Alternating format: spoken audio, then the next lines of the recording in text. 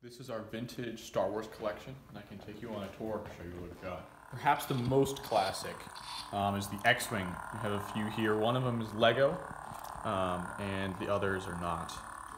Different sizes. But this was the main fighter used by the Rebels in Star Wars 4, 5, 6.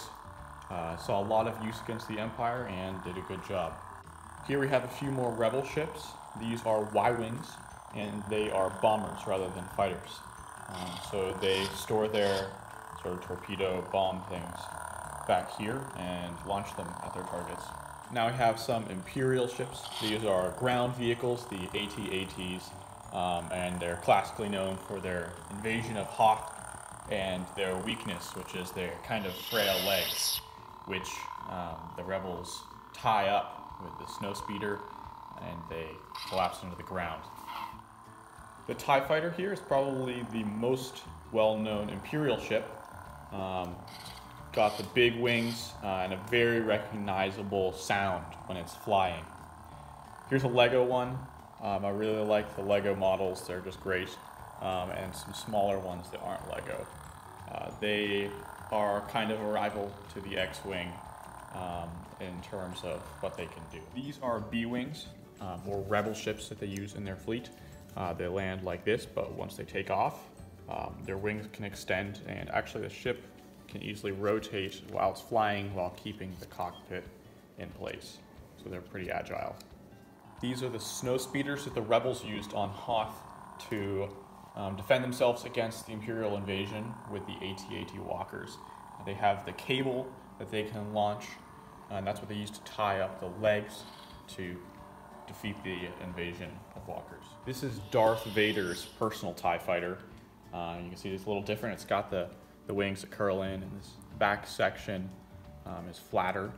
And this is what he flies around when he needs to attend to his business. The Imperial TIE Bomber looks pretty similar to Vader, his TIE Fighter, because it's got these curved wings that are long like that. But it's different because it's got these two cylinders running back.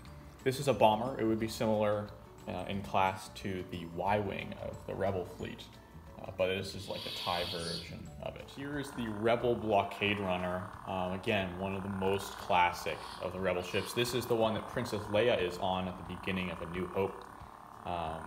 And Darth Vader enters and tears up the place trying to get the Death Star plans. Here are the Imperial Star Destroyer, probably the most feared of all the ships because it's the largest and it's probably got a bunch of TIE fighters inside of it. You see that in episode 4, the blockade runner I just spoke of gets pulled up inside, and this little model of the Star Destroyer actually has the blockade runner down there, and if I pull up on the engine, it pops out like that. So it gives you a little bit of sense of scale. These models look like they're about the same size, but the Star Destroyer is actually so much larger. We also have a few action figures here. These are not from the original trilogy, they are from the Phantom Menace. We got Maul, Obi-Wan, and Qui-Gon.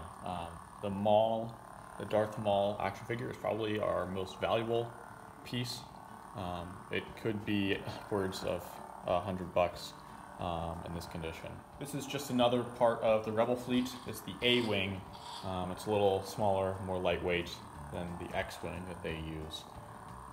Here we've got a few Imperial shuttles. The shuttles are well known for their landing mechanism. They fly like this and then pull up their landing legs and their wings. The Emperor sometimes flies around in these, maybe other Imperial officers, but they're less used as combat vehicles, just as shuttles to take people around. The Slave One is Jango Fett's ship, also Boba Fett's ship, and it has a unique shape, very recognizable. It kind of flies in this direction so that its cross-sectional area is pretty large.